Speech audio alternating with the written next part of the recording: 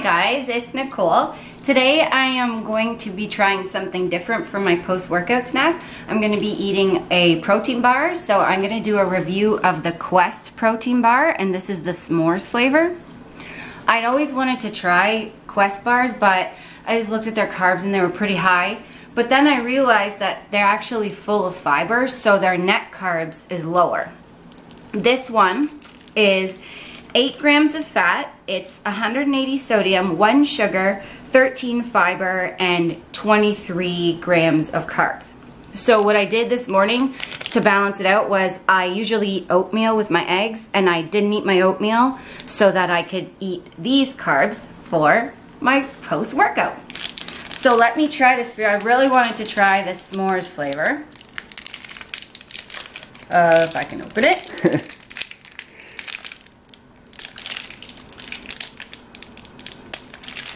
Okay.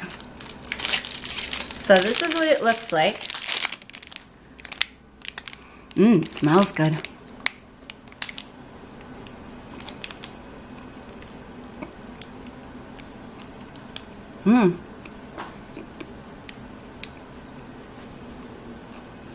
It's a chewy one.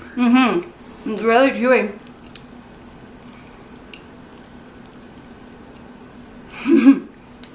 It's really good. It tastes like s'mores. Like you can taste chocolate and graham cracker. I've had Quest bars before. I've had the chocolate cookie dough, I think. I could be wrong on that one. And the cookies and cream. And they were both really good, but this one is my favorite. This is really good. Like, I give this a 10 out of 10. It's awesome. Wow, get this protein bar. It's really good, and it's not too bad carbs after you take out the fiber. It's about, I'd say, like 8 to 10 net carbs, which is not bad at all. Lots of fiber, no sugar. It's sweetened with stevia. So it's a really good post-workout. How much protein in that?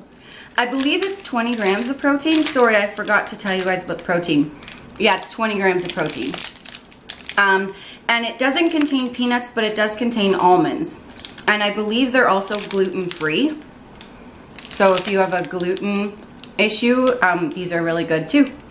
I hope you guys enjoyed this review. It is awesome. It's really chewy. It satisfies your s'mores craving, which I've been having forever, a s'mores craving. It's awesome. Thank you for watching. Don't forget to like and subscribe, and see you guys next time.